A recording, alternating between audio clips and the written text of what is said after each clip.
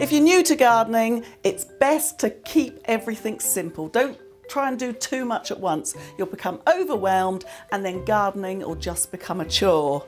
And bear in mind, you want the garden to look pretty, but it also has to be practical. And if you're choosing plants and you haven't got much spare time, go for shrubs. They require much less maintenance.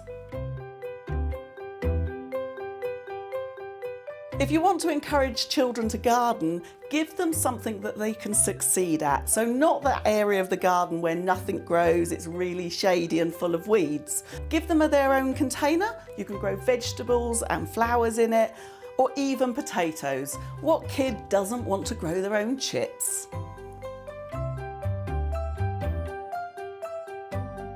Even if you don't have a garden, there's lots you can do. You can have hanging baskets, window boxes, a balcony with some containers on can look fantastic. These days, there's lots of vegetables you can grow in containers, as well as herbs and flowering plants.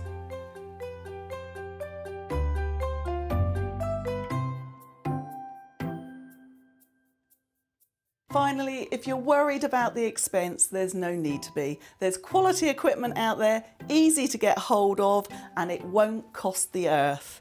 But what I would say is get outside and do some gardening.